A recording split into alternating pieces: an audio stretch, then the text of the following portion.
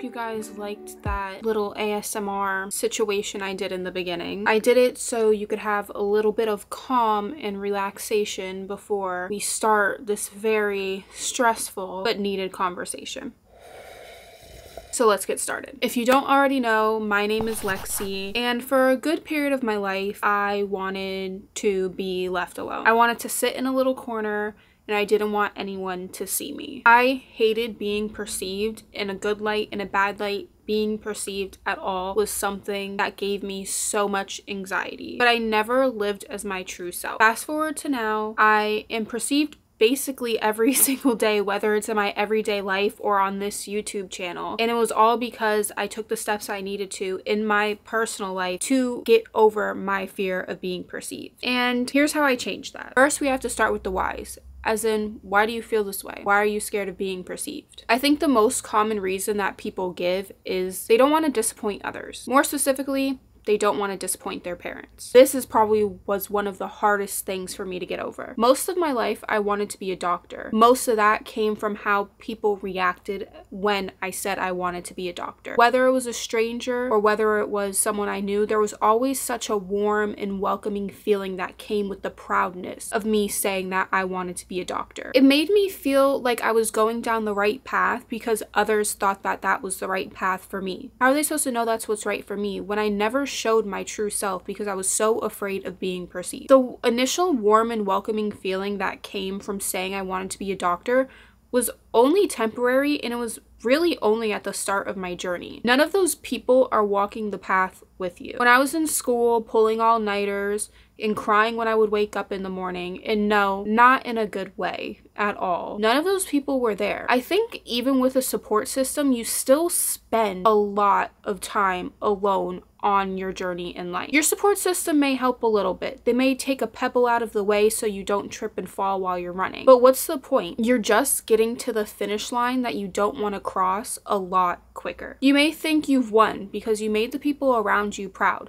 And don't get me wrong, that's an amazing feeling. But that feeling doesn't last forever. The disappointment that you feel within yourself, well, that doesn't really go away. It only goes away when you face your desires and live as your true self. I think one of my biggest regrets in life was not being able to admit to myself and the people around me that I wasn't happy with what I was doing. I think I knew early on in college that maybe the path that I was taking was not something that I really wanted. But I thought that if I pushed through, I would mold into this version of myself that made others proud of me. And maybe sooner or later, I would feel proud of myself. But I was just molding into a facade of what I wanted myself to be, and not who I truly desired to be. I also think the desire to impress people comes from self-worth, especially when it comes to parents. You want to feel like the sacrifices your parents made were worth it. And that belief makes you feel like your life has no meaning unless your parents are proud of you. I think I see this especially with first-gen children, and I'm saying this from a second person's perspective, not a first person's perspective, but I will say that the sacrifices that immigrant parents make is beyond the comprehension of most people. And first-gen children see and hear those sacrifices every day. They live with that every single day. And that's an almost unbearable weight to carry. You want to feel like the sacrifices that your parents made were worth it. But the ability to live your desired life is a privilege that your parents never got to have because they were too busy trying to survive. It's a privilege that comes from the sacrifice of leaving everything they know in the only country they've ever known. They made that sacrifice for you, and they felt like you were worthy of that sacrifice. You just have to see that within yourself. Your life has meaning outside of your accomplishments and outside of your parents' desires. And I'm not sitting here saying that your parents are going to be 100% supportive. Let's be realistic here. Especially if you're not making any money, they're probably not going to be as supportive as you would hope. But what I'm saying is it'll all be worth it when you're living a life that you desire. Now let's say you are living as your true self. You finally take the steps needed to be who you want to be and live the life that you want to live. But now you're losing friends, your parents are disappointed in you, and your true self is being rejected. You are now being perceived in not a great light. That's what you tell yourself to convince yourself that sitting in a corner where no one could see you is worth it. It's worth not being happy every day. It's worth not being yourself. This pain that you feel every single day when you live a life of not being perceived is worth it if the people around you like you and are proud of you. I told myself those things too, because honestly, saying those things was a lot easier than the actual truth. When I was not being my true self, it was really easy for me to face rejection, because after all, they're rejecting a version of me that's not actually me. But if I lived a life that I truly wanted and became the person that I truly wanted and people still didn't like me, I don't know if I could genuinely take that. I think the reason why I hid my true self for so long is because I think that I looked at my true self from a child's perspective. The reason why I hid my true self is because I wanted to protect my true self. I think when you think of your dream life and dreams in general, they're often looked at as childish. So when I think about my dream life and my desires in life, I always think about the younger version of me. The child who thought the moon and the stars were way too close. And the child who never actually considered her dreams to be dreams because it was just what the future was going to be. I think we all want to protect that younger version of ourselves in ways that we feel like other people were not able to do for us. A part of us knows that if we actually protected our younger selves from the beginning, then we'd be living our dream lives and we wouldn't be hiding who we truly are. But sometimes that protection's just way too much and we become the helicopter parents of our true desires. That's when we convince ourselves that hiding is the best option than living our true lives. We convince ourselves that daydreaming about our dreams is enough to get us through the day, and then we spend the rest of our lives just dreaming and not actually living. All of this because we're so afraid that the real version of ourselves, the people who we are to our core, will get rejected and nobody will like that version of us. But here's the thing, and I learned this truthfully the hard way. Not everyone is going to like you. You could do everything someone says, do everything they want, and they will still find a reason not to like you. And truthfully, if I'm going to be brutally honest, you do not want to be the person that everyone and their mother likes. You will look like a fucking idiot. And you should feel like one too. A person who stands for nothing falls for anything. Having a backbone causes people not to like you because they can't just walk all over you. Stand tall and proud of who you are and how you're living, and I promise you it'll all work out in the end. Going further into dream lives. I think everyone has an idea of what their dream life is like or what it'll be like. The life that you've been dreaming about since you were a kid. Yeah, as you grow older, that dream may change a little bit, but I feel like everyone has a sense of what it is. There are many reasons as to why someone doesn't live their dream life. They don't have the money, they don't have the connections, or they're just not physically and mentally ready. And all of those reasons are valid reasons. Life constantly is going to be throwing you curveballs. And sometimes you are just truthfully not ready to get hit in the back of the head with an 80-mile-per-hour baseball. Let's be real. I don't want to talk about those reasons specifically. I want to talk about why those reasons exist and why you keep on telling yourself that. There is a way deeper meaning, and that is your fear of change in being uncomfortable. You're afraid that if you spend the money and get the degree that you'll never be able to find a job and you'll never be able to use the degree and you'll just be sitting here in debt with a useless degree. You're afraid that if you do get your dream job, you'll just feel alone because you're in a new city and a new place with new coworkers that you don't know. And you're afraid that you're going to be behind in your dream career because you didn't spend enough time preparing for it. You are just afraid. Being afraid comes with touching the tip of being uncomfortable. All of these things are possible. I will not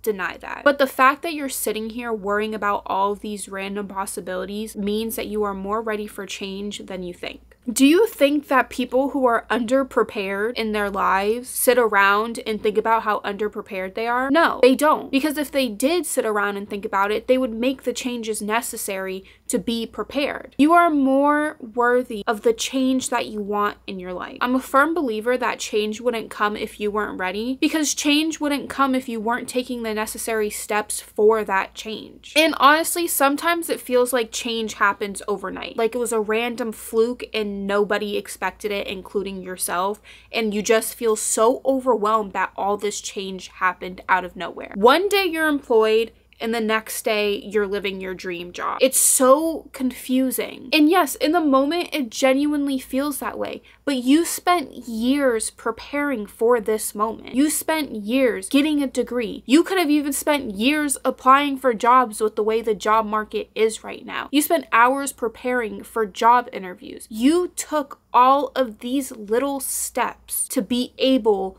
to get that job. Maybe you got the acceptance letter overnight, but that doesn't mean that all the steps that were taken happened overnight. It's the same thing as if you're applying to a school. You would not be able to get into a program of your dreams if you didn't have anything to put on the application. The application is years of hard work and dedication into who you wanted to be. And now you finally get to live in that change. Personally, for me, I've spent most of my life struggling with my weight. Recently, I lost a significant amount of weight. I feel more comfortable in my body. I have way more energy.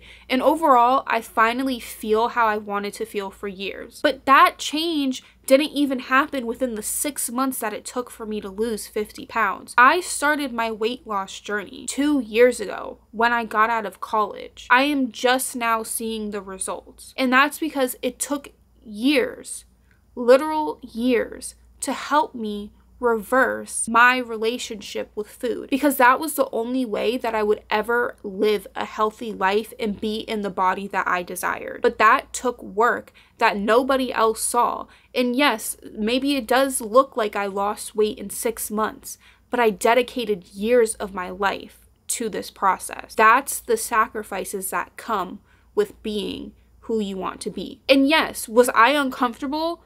Hell yeah. Life is uncomfortable. Pushing yourself is uncomfortable. You are going to be uncomfortable. That's where change comes from. Everything you do in life has been preparing you for the next moment. But in order to start your new life, you have to let go of the old one. It's the art of letting go. I started to look at every decision in my life like this. If it doesn't work out, will I regret the possible outcomes more than I will regret not trying in the first place? When I look back at my long 23 years of life, yes, my long 23 years of life, although I don't look it, please don't tell me I look it, I will cry. I always seem to have regrets in the things that I never tried in the first place. I regret not doing things more than I regret doing things and it going wrong. I let go of the mentality of what if everything goes wrong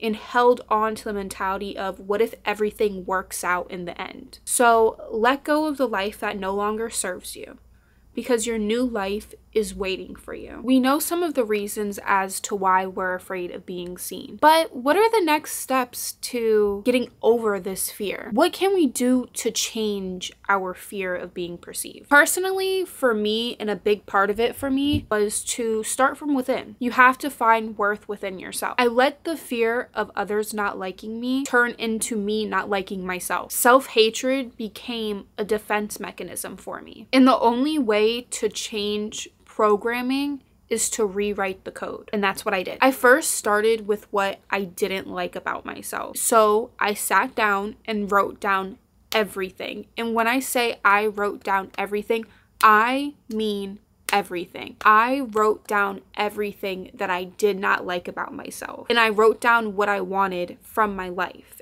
and what my desired life was, and how what I'm doing now prevented me from living my desired life. Write it down. Write down everything. And then the next step is going into why you don't like that part of yourself. And I don't mean anything simple. I don't mean, oh, I want a flat stomach because the girls at school have a flat stomach. I mean, go deeper than that. Why do you feel the need to look like the other girls in school? Personally, for me, I've really struggled with understanding other people's point of view. I wanted to understand the people around me on a deeper level, and when I constantly felt like people needed to think like me, it caused me to be angry and impatient, and that was the deeper level of it. I wanted to not be a person who constantly got angry and was irritable. I want to be a patient and kind person. And that is the deeper meaning of why I want to understand the people around me. But first, I had to be that for myself. If I worked out and I didn't like the way my body looked, instead of sitting there and getting mad at myself for not looking how I want to look, I have to look at it from a completely different perspective. You are able to move your body with ease every single day. You're able to eat healthy and nutritious meals for every single meal you have in a day. Of course, unless you stop by Taco Bell. I am taking the steps every day for my desired body, and that within itself is a privilege and something that I need to acknowledge when I'm sitting around being impatient and being angry with myself. Instead of sitting around wasting time thinking about all the things that you don't have now, think about how all the things that you have now is enough to make you who you want to be. You just have to be patient with yourself. This goes into my next step, which is the law of detachment. Well, you could look at it like this. Instead of focusing on the outcome, you need to focus on the process. What did Denzel say? I think he said dreams without goals are just dreams. If you focus on too much of what you expect the outcome to be, you'll never take the steps needed in the first place. This was also the basis of Atomic Habits by James Clear, one of my favorite self-help books. Everybody expects to do a complete 180 in one day, and they expect to be a completely changed person in one day. So when the next day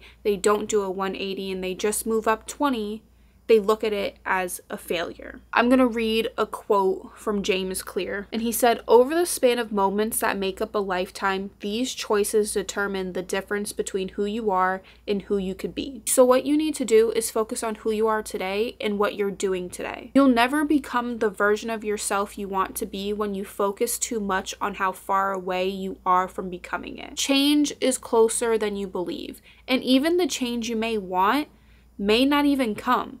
That's why it's so important to focus on the process, because when you focus on the process, it'll take you to where you need to be. And it may not be something that you want in the current moment. It takes a long time to realize that you're not truly happy, and it takes even longer to take the necessary steps to be happy. What you need to do is focus on the process and trust that the process that you created will bring you to where you need to be. And now, going into the final step. Get uncomfortable. It's a must. It's a guarantee in this process. Getting uncomfortable is something that you have to accept. And being seen is freaking uncomfortable. When people see you, when people perceive you, when people look at you, it's uncomfortable. But one day, you're going to walk into a store and someone's going to look at you and you're not going to want to cry and hide in the corner. That's what I used to do. You don't have to feel that way, but you have to get uncomfortable. You can't expect people to see you if you don't change. Nothing changes if nothing changes. Not being perceived is just a lot easier than people seeing you.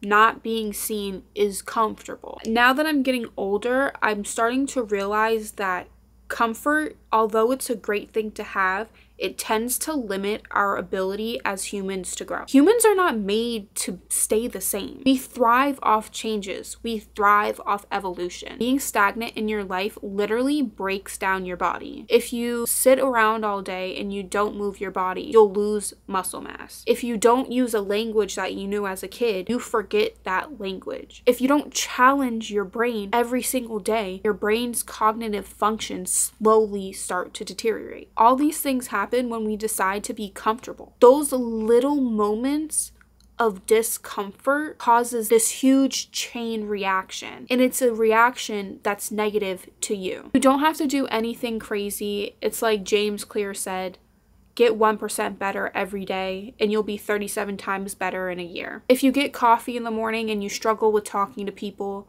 start a conversation with the barista. Ask them how their day is. Ask them how their morning's been. Start a conversation. If you are afraid to be seen in the gym or you're afraid to try a new machine, try the new machine. Be wrong 1,000 times, and once you get it right, the effect of that is you knowing how to use that machine and you moving your body and benefiting your body. If you have a desired body type, start going to the gym. Go for 30 minutes. You don't have to go for 2 hours. I go for 2 hours now. I was not able to walk for an hour before, let alone do strength training, do cardio, do hot yoga, do hot Pilates. I work to be able to do that. Don't get mad when your day 1 isn't someone else's day 100. Focus on yourself. Comparison is the thief of joy. So get a little uncomfortable every day and you will see the change that is needed. It takes a lot of courage to let the real you be seen by the people around you. Your dreams and desires are just way too big